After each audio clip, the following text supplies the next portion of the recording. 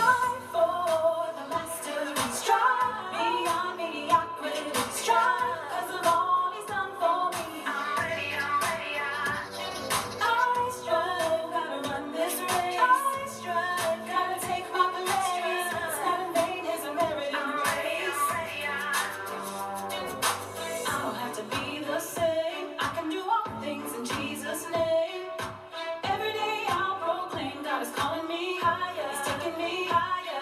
Everybody can't get with me. I'm taking off, yeah, with eagle's wings. Not that I'm perfect, gotta be focused. I'm ready, strive for the mastery, strive beyond mediocrity, strive because of all he's done for me. I'm ready, I strive, gotta run this race. Gotta take my place. Not in vain is a merited grace. Forgetting those things that lie behind, I'm reaching to those things he said are mine. Forgetting those things that lie behind, I'm reaching to those things he said are mine. Forgetting those things that lie behind, I'm reaching to those things he said are mine. Forgetting those things that lie behind. Yeah. I think one of the biggest things I enjoy about working at Sing Like a Star is that I can do for other students what was done for me. I was a student myself, so I've been in their shoes, and I like the fact it's fulfilling to me to be able to take someone else through that same process and those same vocal aha moments that I had, and just hoping students get to that same place that I got, and even further. I think the saying about how teachers, help students be better than themselves, I think that's just so appropriate here. We have all different genres, different styles, and I love it. I love the fact that the techniques can be applied to all genres, all styles. So there may be one certain style that I specialize in, but I can help a student with another genre that they specialize in. It's almost like I'm kind of living through them vicariously, vocally. So I enjoy that. I think that the fact that it spans all genres is awesome, and there's no limits really when you have that. You can work with any student and any style and still get results, and the results that that student wants to get. And so I think that's great. So what do you find is the most important part of the technique for you? I think for me, the most important part of the technique is to really meet the students where they are and work with them to get them to where they want to be. I think sometimes vocal teachers, of course outside of Sing Like a Star, tend to just kind of impose on the student just kind of what they think their vision is, and that it can lead to frustration, because if the student isn't getting it, there's frustration on both ends. But I think when you meet them where they are and can work with them and kind of get them to where they want to be, they feel the progress, they see the progress, and I think that's important. I think that in any business, you want to tailor tell yourself to what the customer needs. I think when you kind of go in and saying, trying to say, this is what I have for you, buy this from me, or offer, you offer them, span of offerings, I think is more effective if you come in and you ask them where they want to be, where they want to go, and you kind of take them along the way from there. I think that's what makes the technique here effective, and I think that's what makes you working with the students effective. Kind of meet with them where they are, and then take them to where they want to be. Awesome. What kind of changes did you see in your own voice from when you started to where you are now? I was able to sing. I mean, maybe I'm a poster child for Sing Like a Star, but it's okay. I literally was able to sing stronger, longer. I literally was, and not lose my voice. And I just recently had a concert a couple days ago. I'm not hoarse. I don't feel hoarse. I don't feel, I knew I needed to take vocal rest days, but I'm not exhausted or fatigued vocally at all. In fact, I could probably do another concert, but It was a foundation I got from Sing Like a Star, just how to pace yourself, how to navigate your bridges, how to apply the vocal techniques so that even when I'm doing some of my own personal singing, I'm not exhausted, and so that same technique is sticking with me. And it's great that, you know, we're required to continue our own personal vocal lessons with Trisha, because it'll keep us sharp as teachers, and it'll also keep us sharp individually, vocally, and that way we can always relate to the student wherever they are. There's never this gap of, you know, where your teacher can't relate to you, or, you know, you're kind of trying to teach them things and techniques of things that you've never done or never. It's much more effective when you've been kind of through that same process and you can relate to them better, so. Cool. What advice would you give to an incoming student or a new student, person shopping for voice schools or voice teachers? Somebody shopping for voice teachers. Well, let's say, what advice would you give someone who's looking for a good teacher and a good vocal technique in general? What should they look for? I would say look for someone who listens, because there has to be a time of listening and observing for you to be able to see that they understand and really get you. I think there is a place for wanting to get results fast, and there is a place for that, but I think before you can do that, you kind of have to know what your roadmap is going to be, and I think it comes with listening.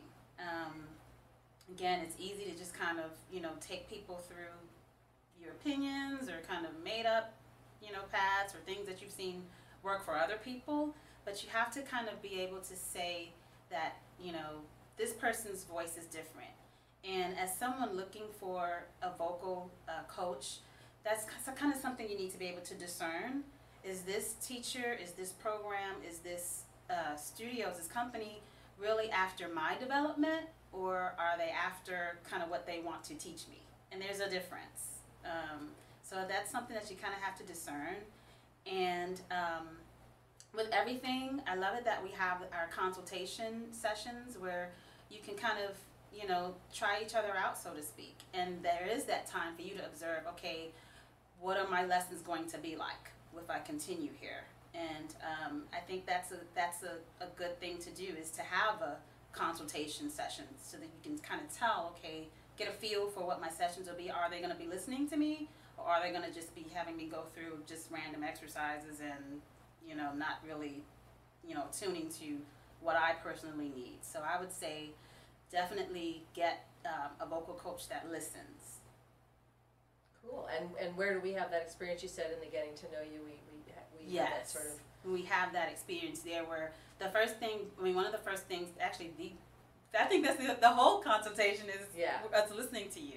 Right. We're listening to your needs, we're listening to where you want to be, we're listening to your goals, we're listening to your experiences, we're taking all of that into consideration, factoring all of that in.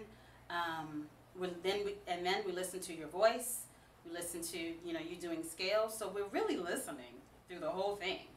And then at the end, after we've listened, then we kind of tell you, based on our program, where you would kind of fit and how we would work with you to get you to where you want to be. And I think you can't really assess that until you do listen. And then I love it because our 8-step program, our 8-step vocal development program, you can listen and then you can fit in any of those 8 steps, and then from there we can work with you. So whether you are a beginner who's never sung before and maybe this is something you're interested in, we can take you from there. You might be an experienced singer who's had years of experience. Maybe you want to try a different genre, a different style. We can work with you at any level that you're on. Great. We'll just talk a little bit about the 8 steps and what they are and how they work. So the 8 steps, another thing I love is that there is a curriculum, there is training. It's established, it's organized, it's an actual process, it's not random. One thing builds upon another. Our first step is going to be our foundation of breathing, which is the foundation for good singing. Our next step is going to be, the next couple of steps, we're going to be looking at your lower register and your upper register. And we want to develop you in all 8 steps. So you may come in where you may be stronger in one step than another, and that's fine. We're going to strengthen you in all steps. So no matter where you feel weak in, don't worry about it, because we want you to be an all-around good singer. There are singers out there that are kind of strong in one thing, and then you can tell they're kind of weak in another thing, but they may do some things to cover it up. We don't want you to have to cover up anything. We want you to be strong and confident in every step. And then our fourth step is, we call our isolator step, where we kind of strengthen you in your lower register and your upper register. And then our next step is our mix, which is one of the biggest steps we try to get all of our students to. And that's connecting your lower and upper registers. And when you can get you there, you're really well on your way. I mean, you're well on your way no matter what step you come in on, but that's the step that we try to get singers to. And then from there, you have what we kind of call your advanced, more advanced steps. However, you can touch each, part of each step. There is, even though we call it advanced, you still can have access to some of the techniques on each step. No matter where you start. Mm-hmm. And our sixth step is, you can edit this right. Oh, the sixth step is, it's not riffs, it's staccato and advanced vibrato. Staccato and advanced. Our sixth step, which is staccato and advanced vibrato. Even though we say it's advanced, there's still aspects of it that, on any level, that you can begin to learn. And that's, I think, another great thing about it. We do give you a step-by-step program, but you're always going to feel like you're making progress. And even though our last step is our eighth step, which is riffs and kind of more stylistic things, and even though it may be an advanced level, it doesn't mean that you can never try it. It doesn't mean that you can never touch anything on that level. It's maybe advanced, but it's not exclusive. Like, it's not like, oh, you cannot come this level until you have mastered everything. We do what we call a spiral learning concept, where we kind of touch each step as we go, and we just, touch it stronger and stronger as we go to each level. And so you're always making progress. You're just kind of touching the same concepts, but you're doing it at a higher level each time. And so you may get to your eighth step, but you've already are familiar with a lot of the concepts there, because we've touched it even when you were on steps 2 and 3. So I love it that, the 8-step program is an all-around program that'll develop you all around, and you feel that way. By the time you get to your 8th step, you will have already, been familiar with so much of it. So by then you'll be singing like a star. That's great. Okay.